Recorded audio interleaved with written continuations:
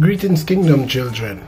I remember a story with Moses when God sent Moses somewhere. And Moses said to God, I will not go unless you come with me, because your presence have to be with me. I'm telling you today that you need the manifestation of God in your life, the manifested power of God to be upon your life, the manifested power in your daily walking, in your daily talking, in everything that you do.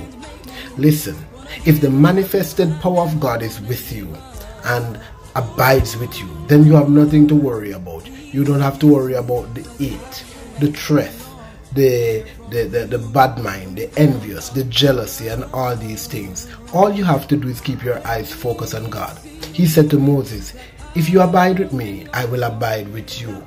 And because I've seen you in my eyes as favor, I will allow my presence to be with you. Today, allow God to see you as favor. Live for him. Because Moses had lived for the Lord so well, the Lord has seen his lifestyle and allowed his manifested power to be upon him.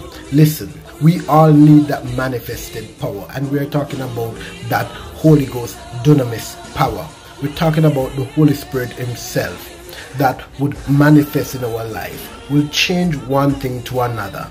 I implore you today, get on the fiery line. Get on board with God. Don't listen to the criticizers, to the talkers, and all these things. Focus on God, and he will focus on you and your enemy. Let me tell you one more time. Allow the manifested presence of God's glory to be in your life, because he promised to manifest on you, through you, and upon you.